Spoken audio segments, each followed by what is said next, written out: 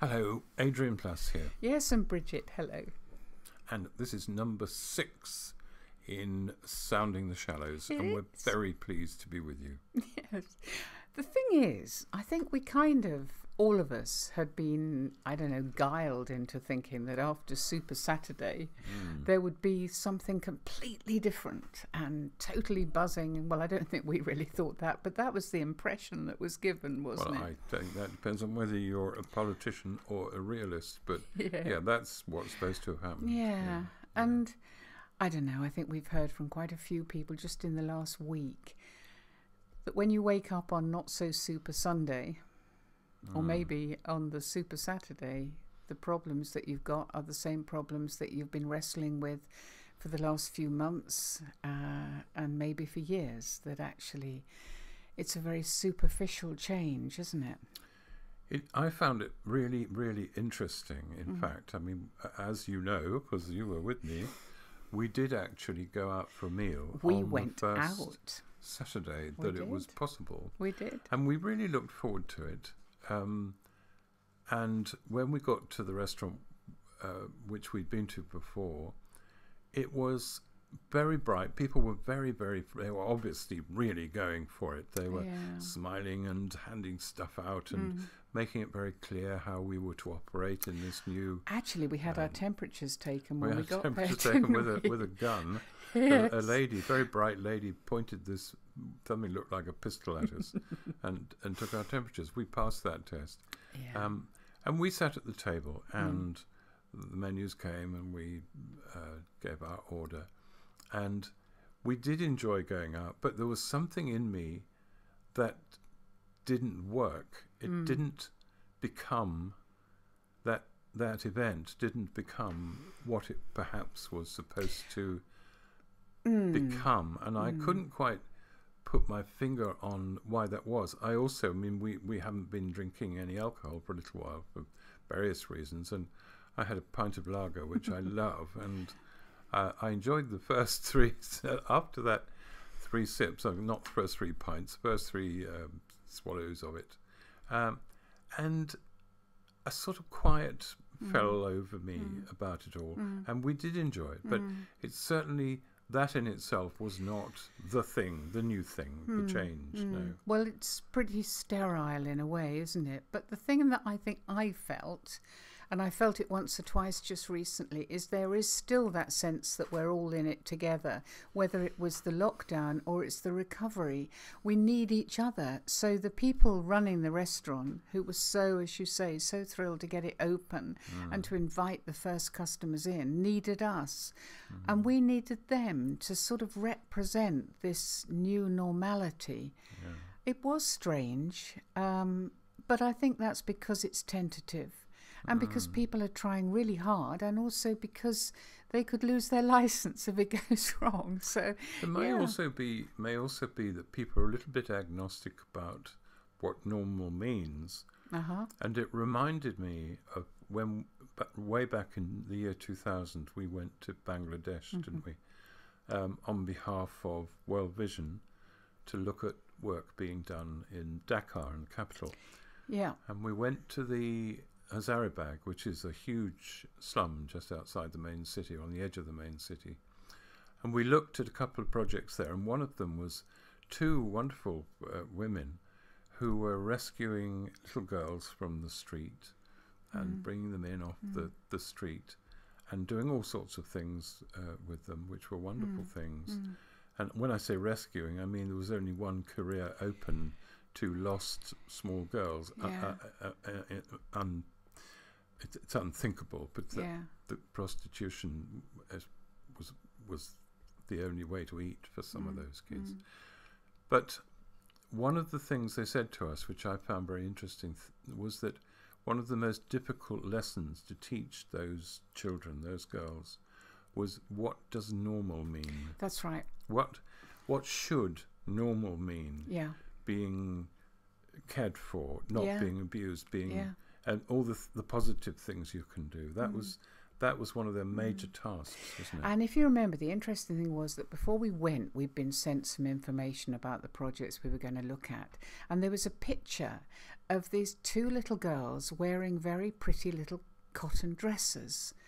They didn't look like street children. And we'd been through the streets, hadn't we, of Hazaribagh, and seen children on the rubbish tips, seen filthy children with sores all round their mouths and just desperate situations. So when we went into this project, we went into this room, if you remember, and there were rows and rows of little girls wearing the prettiest little dresses, looking very clean. They're all blue dresses, weren't they? Well, and it turned out that there was a genuine philosophy of love behind this, because in order to teach normal, they had to show these little girls something other, didn't they? So when they arrived from the streets, they had a shower, they had their hair washed, and they put on this pretty dress. And during the day, they played their instruments and sang their songs and learnt their letters and had something to eat at lunchtime. Well, the first or next shock for us was hearing that when they went home, the dresses were taken off them and their other clothes were put on, and they went home, which was a very difficult thing to take in until we were told that, of course, if they had gone out in their pretty little dresses, the dresses would have been taken from them and sold. As simple as that. Yeah. But it did have an effect, didn't it, on these children, on these little girls, because they loved being the little girl in the pretty dress. So when it came to them moving into teenage, they really wanted to learn how to sew. They wanted to learn the idea that they could have a trade, and a new normal had been created by something as symbolic as this little dress. I mean, we don't know how far that worked, if that's the word. But we do know that at least a window was open, to use a rather hackneyed metaphor, on a completely different world for those children. Yeah. And things like the dresses were so central to that. Yeah. It was a very sweet operation. And in a way, what they were doing was this new normal was going to protect them from the very things you talked about. The fact that the career that had been opened up to them living on the streets had only been that of prostitution. Becoming part of the commercial sex trade. And that protection thing, I think, is what it's all about at the moment, isn't it? I mean, the new normal is masks. The new normal is sanitizing. And anybody who has ventured out will know that you do an enormous amount of sanitizing every time you go into a shop, every time you come out of a shop, when you get home. It's everywhere. It is the new armour of protection in a way. Yeah. Yes, it's really odd, isn't it, to have someone continually say, could you sanitize yourself? It makes you feel rather grubby. It's part of the new vocabulary. Yeah, but it made us think, didn't it, a bit about the armour of God that Paul talks about. And I found in my version, my favourite version of the Bible, which is the CEV, I love the translation, because to me it suddenly became alive. Well, read it then. He's talking about putting on all the armour that God gives you so that you can defend yourself. And I think one of the problems has always been that the suggestion of putting on the armour is you march into battle in a very aggressive way. But this is all about protection, because it's all about the forces of darkness. And this is what I liked. It said, let the truth be like a belt around your waist, and let God's justice protect you like armour. Your desire to tell the good news about peace should be like shoes on your feet. And let your faith be like a shield, and you will be able to stop all the flaming arrows of the evil one. And let God's saving power be like a helmet, and for a sword use God's message that comes from the Spirit. Yeah, it's very interesting. But people who take the Bible very literally can get rather caught up in all this. And I mean, obviously you don't put armour on, right? But it is a metaphor. And it's an interesting one, because some of the metaphors within that list are very obvious. For instance, if you don't make sure your belt is on, your trousers will fall down. So if you tell the truth, if you don't tell the truth, you can find yourself extremely embarrassed. And that's for Christians. That's not for non-Christians, for Christians, to tell the truth about what's going on. And the helmet of salvation, put in a different way, is believing in happy ever after, like the thief on the cross who suddenly saw in the face of Jesus happy ever after. And the helmet we wear, or should wear, or hopefully wear, is having that magical knowledge that we cannot seriously be harmed because our minds have been told that it is going to be happy ever after in ways that we can't possibly understand now. But I don't want to lose that. I really, really, really don't.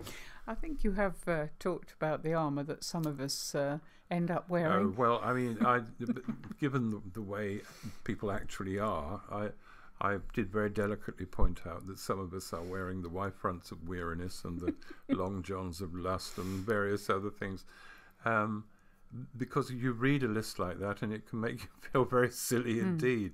But I think actually it's very helpful if you take it bit by bit and look at it, at what it means.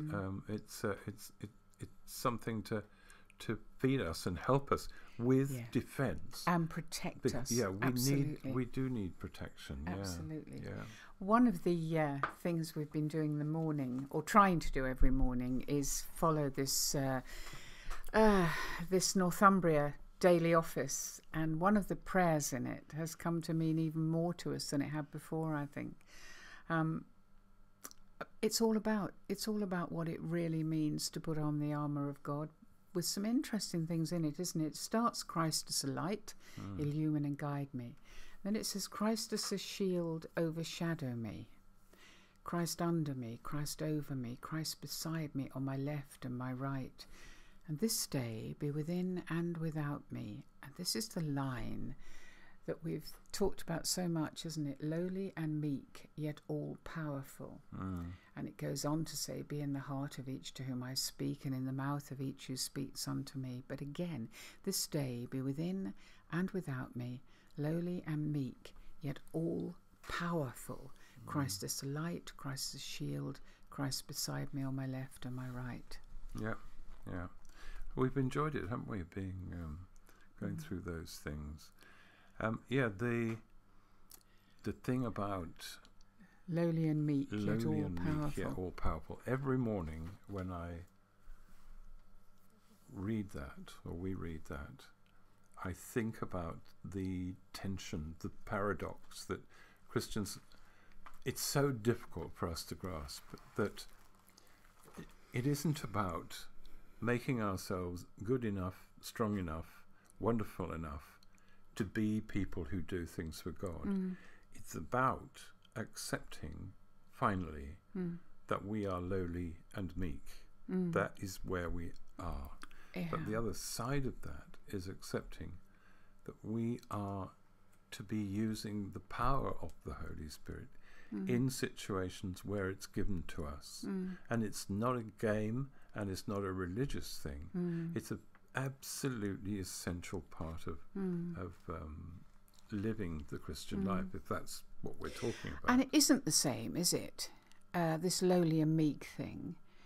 It's not the same as sort of crawling around saying I am nothing, and I really don't think you're going to want to hear from me when I pray or speak to me, or it's something quite different from that, isn't it? This is, I don't know, this is Rosemary's prayer, but I think it's lots of our prayers when we're really feeling pretty useless. Dear Father, oh, forgive me for calling you that, because you probably don't even know who I am. Oh, I'm ever so sorry. I mean, saying you don't know who I am sounds as if you don't believe I don't believe oh, what's the word that means that you know everything? Omniscient, that's the word. Because I do believe you are omniscient. It's just that I don't feel important enough to be part of, your kingdom. Goodness, that sounds as if I don't believe you're powerful enough to make it possible, but I do. It's just that I'm such a bad person. No, I don't mean that I don't think Jesus died for me and all that, because I do, of course I do, and that must have sounded so ungrateful, but it wasn't supposed to, because I'm not ungrateful. Sorry, I didn't put that very well, did I? What I'm trying to say was that I'm not ungrateful. I'm grateful. I honestly am. it's just, I don't always feel, well, why am I always so sure that everybody else is saved and all right and everything, and I'm not? Oh, I'm sorry, I shouldn't have said that, should I? I should not have said that. Christians have a lot to be joyful about, and I know that. And on a very deep level, I'm sure that I am joyful. Well, of course I am, but you're supposed to feel it sometimes, aren't you? Or perhaps you're not. Well, anyway, thank you for all the, all the people at the church, because they're all nice. Dear, that sounds so bland, doesn't it? How stupid of me. I am so sorry. Do forgive me. Well, of course I know you forgive me. Forgive me. I mean, yours faithfully, me. Poor old Rosemary. But I mean, you've been through that in your life, haven't you? You've often felt very inadequate. For years. For years and years. And I think we talked, didn't we, about the number of times God's had to show me that actually he is quite pleased to see me when I come to talk to him. Yeah, exactly. It's very difficult. You're absolutely right. We are not doormats, but we are aware that we can never do the thing that involves the power of God. And Peter couldn't have stood up after the Spirit came and delivered that speech if he hadn't been filled with the Spirit, whatever that means. And there'll be some people who say, what on earth does that mean? Well, I couldn't tell you for sure, but I know that being filled with the Spirit is different from not being filled with the Spirit because something happens that is quite different. But you've been saying something, haven't you? I mean, you said it to me, and I've heard you saying it to one or two people that I think can sound quite confusing. And it's to do with not being like Jesus. Yeah, the trouble with saying it is that you probably need to unpack it straight away. I think what I'm trying to say is that it's impossible to be like Jesus, but it's much easier to be Jesus. Because what Jesus taught was that when he said, I must go, because the Spirit has to come. And when the Spirit comes, it will teach you everything you need to know. And when you need to speak, don't worry, because the Spirit will give you words. Now, and Jesus will come. Jesus will come. And for many of us, that hasn't happened or has only happened a tiny bit. But it does happen. And the old thing we just mentioned about lowly and meek yet all powerful absolutely kicks into this, because we need the humility to be quartermasters who people who stand behind a desk and give soldiers their stuff because it comes out through another rack on the other side of them, and that's the role of the Christian, I think, to be able to do that. And it's probably really important, isn't it, even when you say that, to not think, and I know what Jesus was like. I know what he would do, because it was such a complex, extraordinary character as a man, let alone as God. Yeah, absolutely. And there was a time when I thought, oh, well, I'll just make a quick list of the aspects of Jesus we meet in the Bible, because I don't remember where it comes, but in the New Testament somewhere it says Jesus is the image of the invisible God. So if you look at Jesus, you're looking at God. So if you want to be like Jesus, I warn you, Jesus. there are little problems here. So here's a sample of the things that he is. Image of the invisible God, given for us. A lover of nature, committed, aggressive, accessible. Uncompromising, strangely meek, a storyteller, a master of timing. Hardworking, relaxed, emotional, passionate, compassionate. Prayerful, a radical, a wit, a good son, a strange son, a good friend. An enjoyer of parties. He relished the company of people, but did not trust the hearts of men. Filled with sadness, filled with joy, filled with love, filled with frustration. He adored children, probably because they reminded him of home. He broke his own rules, angry with enemies and disciples, happy to get down on his knees to wash feet.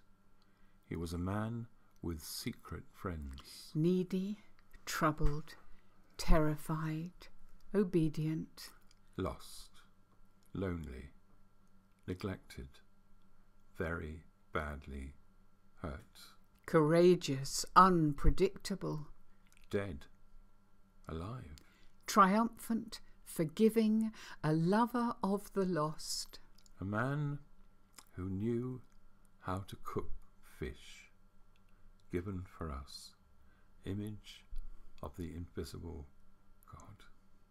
And that's what we're told is inside us, isn't it?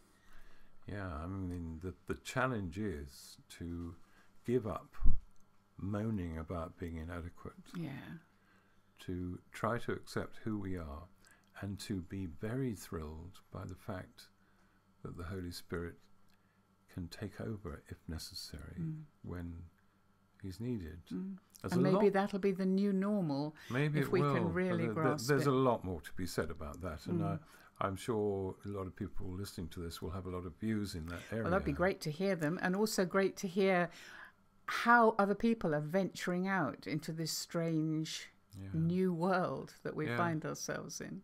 Yeah, what is normal? What is normal? Don't know. Maybe we'll know next week. See you next maybe week. we will. Bye-bye. See you next week. Bye-bye.